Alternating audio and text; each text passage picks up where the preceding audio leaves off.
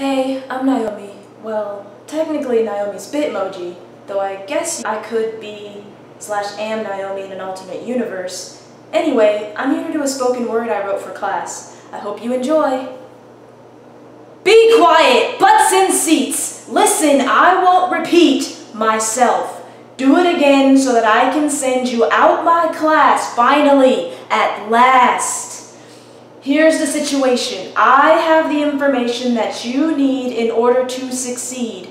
You're trying my patience. You'll need this equation for the test. Do your best. So be quiet, butts in seats. Listen, I won't repeat myself. Do it again so that I can send you out my class finally at last. Did that get your attention? Good, then please listen to my philosophy of education, because I don't have much time and I have to do it in rhyme.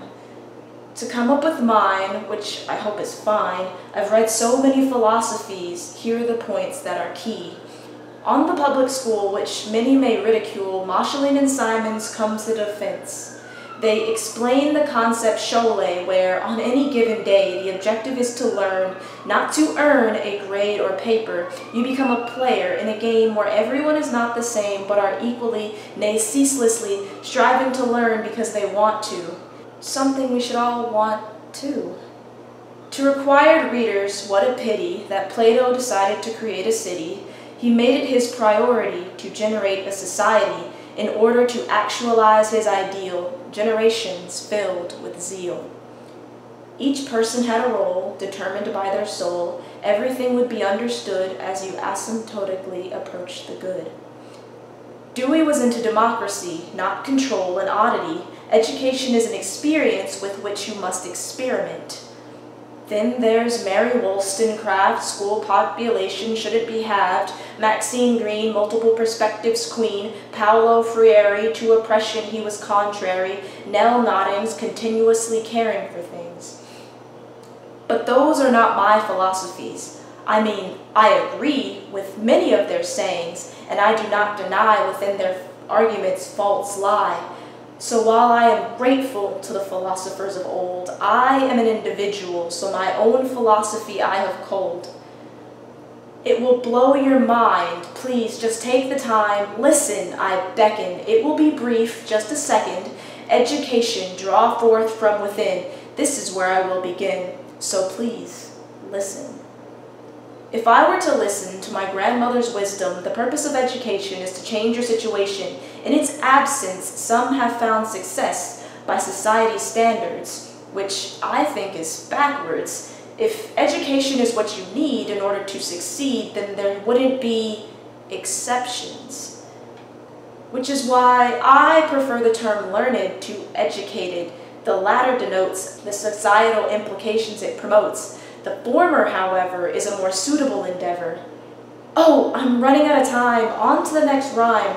To the poem of a great, many students can relate. When I think about myself, I almost laugh myself to death. My life has been one great big joke, a dance that's walked, a song that spoke. I laugh so hard, I almost choke when I think about myself.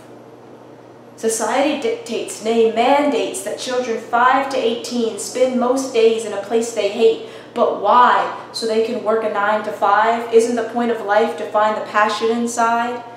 Because education can change your situation. You just have to have access, and your life will be a success. If I were to list the problems with education, they would extend back to creation. But when I think about learning, it evokes a longing, yearning. Let me paint a scene. You see, here's Kareem. He sits in the back. He doesn't take slack. He's really cool. And at school, he plays basketball, and that's about all. But he's going somewhere. He may not seem to care, but he's listening. What are you relaying? Is your message that he's not important? Are your goals concordant? Do you try to engage him or simply ignore him like he does to you when you say that's strike two? Hold on, I'm almost through. Many see grades to be the mark of an educated being. On the contrary, grades are arbitrary. My favorite teachers are imaginary creatures, fictional characters, hand-drawn pictures. I learned from them again and again Their lessons stuck with me of their classes enrollee. Oh, time's up. Gotta rush. To the philosophers of old, from which my own was culled, we should find what's in our soul. Education is an experience. Children are not banks. We should show and teach a care ethic.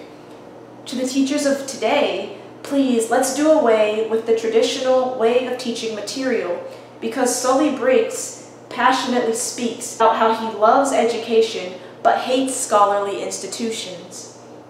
And I can't blame him. Let's replace banks with Cholet. Let's show compassion while allowing students to find their passion. Let's make learning a priority, but most importantly, let's access, not hinder success.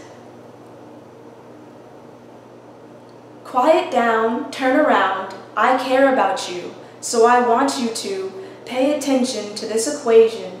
It's on the test, do your best. Let's think about that. No, I didn't know that. That's a great point. Any thoughts not voiced? Quiet down, turn around. I care about you, so I want you to pay attention to this equation, because education can change your situation.